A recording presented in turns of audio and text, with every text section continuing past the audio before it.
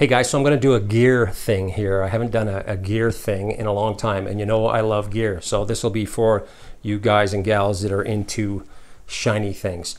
I love all kinds of stuff. I have problems with a few things as far as buying too much of it. I love knives. I got to stop that action, although I do need 2 more. So I'm going to go over what I'm taking to the boat when I'm there.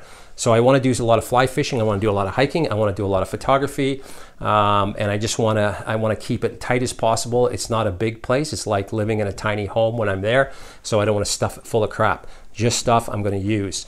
So it's going to be a tough call. So I'm going to decide on what knife I'm going to take. What kind of gear I'm going to bring. So I'm going to take you along for that. If you're interested, continue watching. If not, don't. All right, if you guys and gals are into bourbon, give this one a shot. I did last night, very tasty. So here's my dilemma. I've got too many knives and I just want to bring one. I can't be cramming that boat full of stuff. It's small. So I got to decide on what I'm going to take. So that is my dilemma, and here is the lineup. Here is the Mora Garberg with the multi-mount, and this one is in carbon. I did a review of all these knives, so I'll put a link to those in the description below. So this is an awesome knife. This is a Scandi grind, of course, and it's a beauty knife. I love it. It's awesome. The price is right. Everything about this thing is just killer good. But you know what? It's carbon, and I'm going on the salty sea. The air's salty. Everything's salty.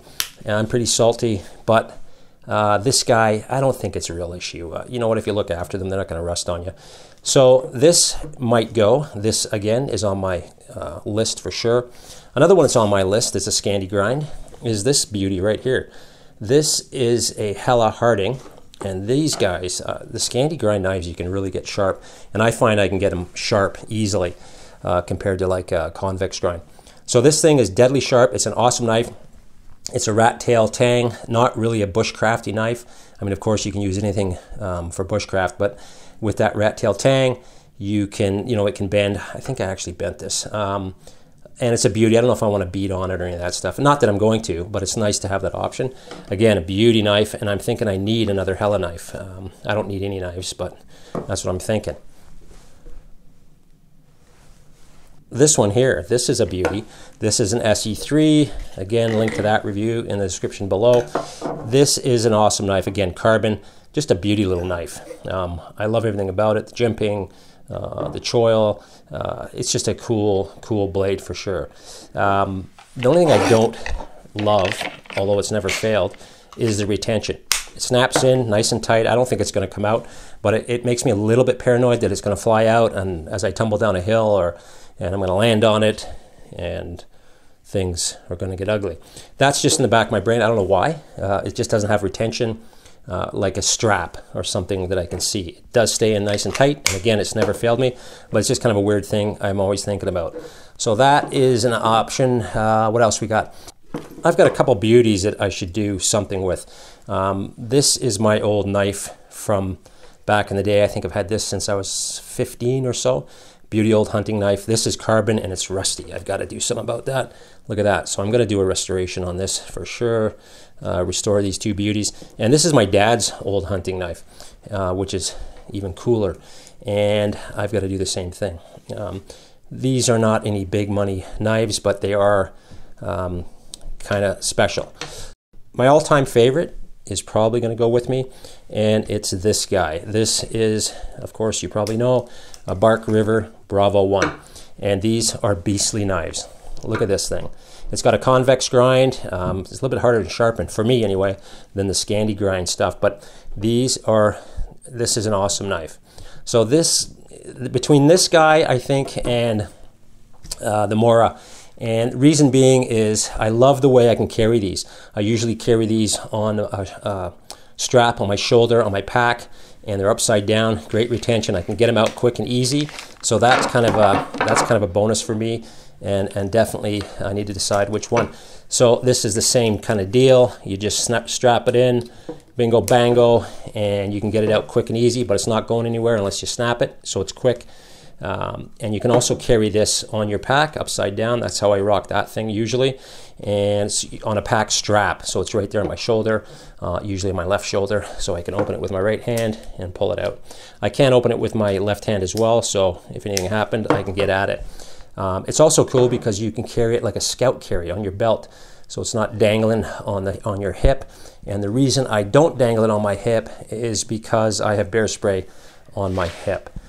So these guys are usually on my pack. So it's between these two, and I'm not sure which one yet. So that's what I got to decide on for sure. There's other little stuff I'm going to bring as well. And here it is, guys. This is a must-have for me anyway.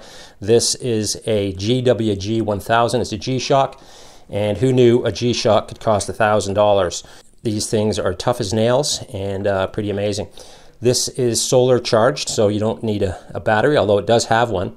And it will last about 2 years. Let's say you got stranded in a cave, the battery will go for about 2 years uncharged. So this guy I should do a review on because this is one beast of a watch.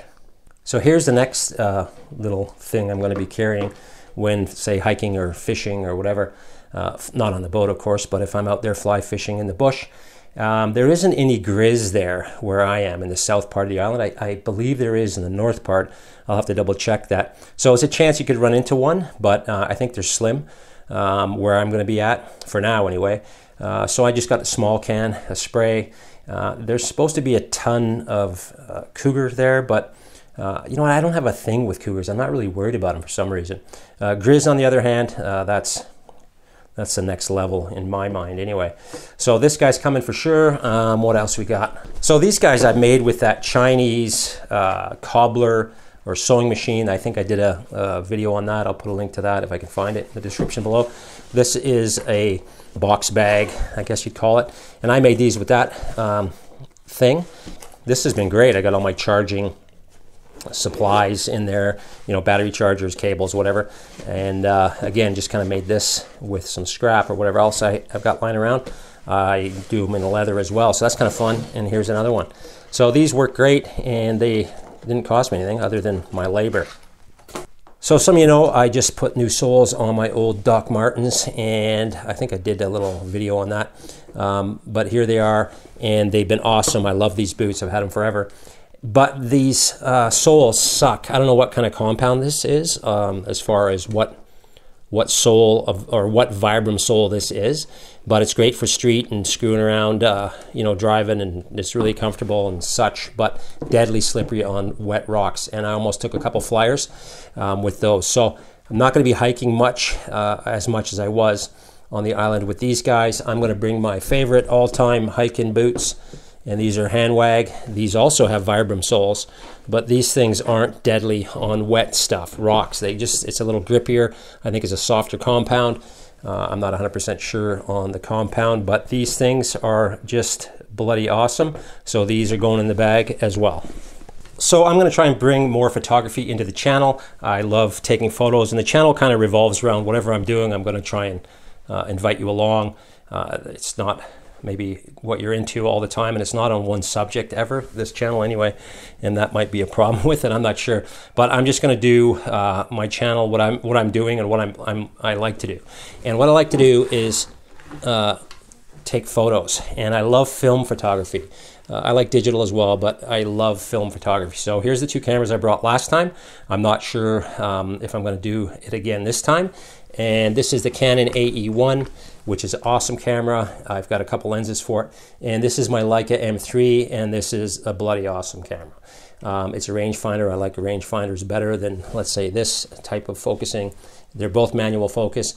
It's got the 50mm Summicron on it. So I've had these both out to the island, and I tell you what, some of the stuff I'm doing, you know, I'm worried about this camera. I'm worried about dumping in the river. I'm worried about falling into some rocks, and I just worry about this. So the more expensive your gear is, the more you jones about it and maybe have anxiety over it. So something to keep in mind for sure. So I'm not sure what I'm going to do here. I don't want to. I do want to take the Leica, but I find myself, you know, I'm just more paranoid about it with some of the stuff I'm doing. If it's more of a planned kind of photo deal and not a adventure or hiking, fly fishing, then maybe I'll just leave this at home. Not sure yet what I'm doing, but again, I'm definitely going to bring more photography into the channel, and I'm trying to buy a actual video camera that will do wildlife and stuff. So that's kind of my next deal. So here's the AE1. It's a beauty. It's got the 28 mil on it. I've got some ND filters for it, and I also have a 50 mil, and I have a macro telephoto that I might just bring. So this guy might be the deal for me. I'm not sure if I'm going to bring the Leica, but we'll see. This is a must-have for anybody that's into just hiking and screwing around. This is a LifeStraw, and this is the one with the built-in filter. This thing has been awesome. I swear you could probably use this in a porta potty and survive. I'm definitely taking my fly fishing gear. I'm not going to go into all that, but I'm going to take my 4-weight fly rod setup and get onto some of those beauty rivers that I've been looking at. This is a cool bag. It's cheap as dirt on Amazon. I'll put a link to that in the description below, but I've been using it a lot. It's been great for my long road trips. I put survival gear in here, whatever you want. I have my own special mix that I put in here, and it just throws in the back of the 4Runner or the RX or the GX 470 when I was driving that. It's pretty cool. It's a military style, so the closure's got this pin. You just put this like that. You put this guy over like this, and like that. That closes the top up, and you just clip that on so it can't open up. So it's a pretty cool little duffel, and again, cheap as dirt. I think it's cotton or canvas, whatever it is. I'm not sure size-wise. I think it's 30 liter, but it's a pretty sweet little deal, and it's been really good.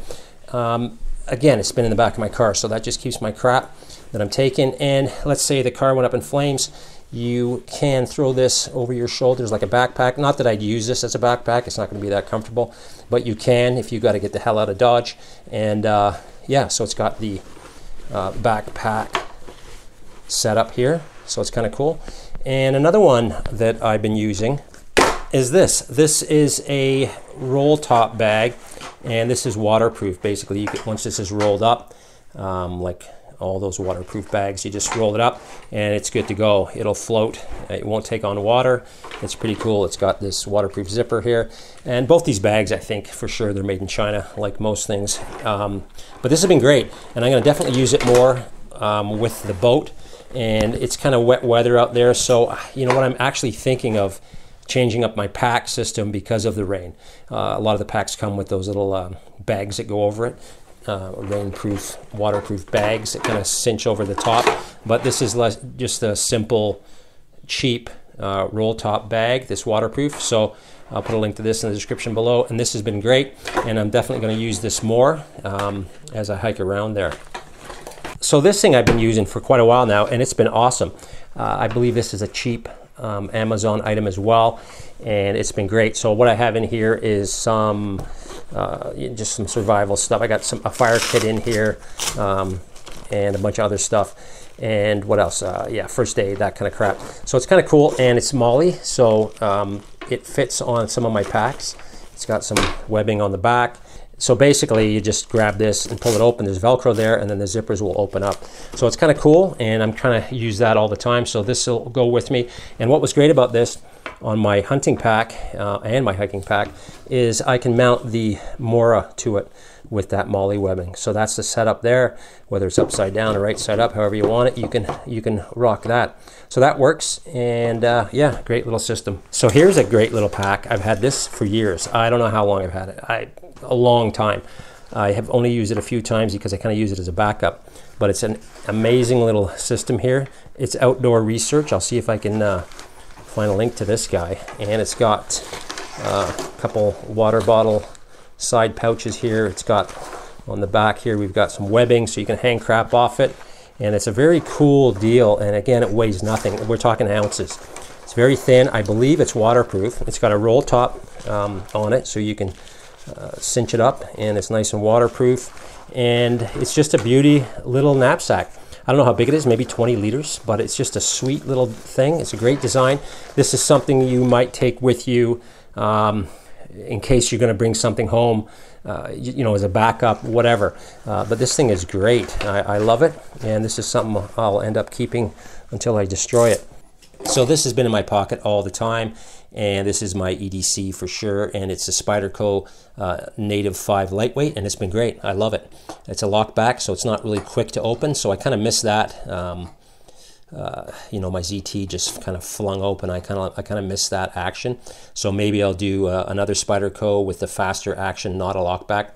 But I'm definitely thinking I need a serrated blade because I'm doing a ton of I'm cutting a ton of rope, not on the boat, just the stuff I've been doing work-wise. I've been cutting rope all the time, and a serrated blade might be the way to go. But this has been great, really lightweight, loving it so far. But again, it's just I can't get this open like my old CT, and I knew that in the beginning. That's just not what this thing does.